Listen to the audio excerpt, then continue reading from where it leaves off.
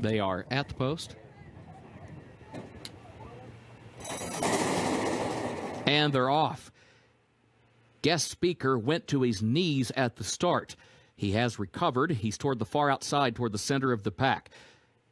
Up at the front of the pack, though, here's Kingmaker, and here's Dawk with early speed. Dawk and Kingmaker go at it for the top spot. Anarchist is away, running in the third position. G-flat fourth on the outside, exact estimate fifth, down toward the inside, and moving up now to challenge for third. And will bring Big Hello with him from in between horses. Big Hello now shifting lanes to the inside, up within 4 lengths of the lead. G-flat drops back a couple of positions heading to the turn.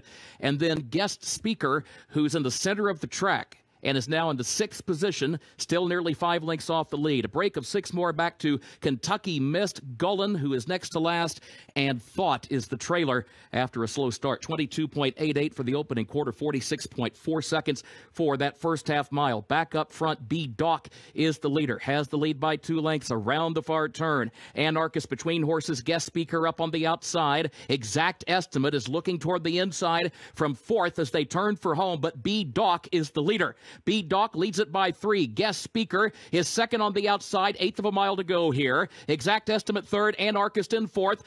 Dawk for Tyler Gaffalione, a widening 7, now 8-length lead at the 16th pole. It is all Dawk, a most convincing winner. Dawk takes it. It's going to be a struggle for second. And at the line, it will be Exact Estimate, who comes up the inside to grab second away from Guest Speaker, who was third.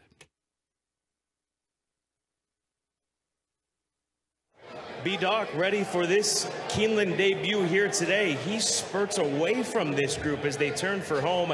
Nobody coming on as he extends his lead under Tyler Gaffalione. He was coming out of a tough race at Santa Anita where he faced some pretty decent runners, including High Connection. He comes out of that race, faces this company with race experience and the fitness, and wins by multiple lengths in the end, just putting on an absolute show at 8-1.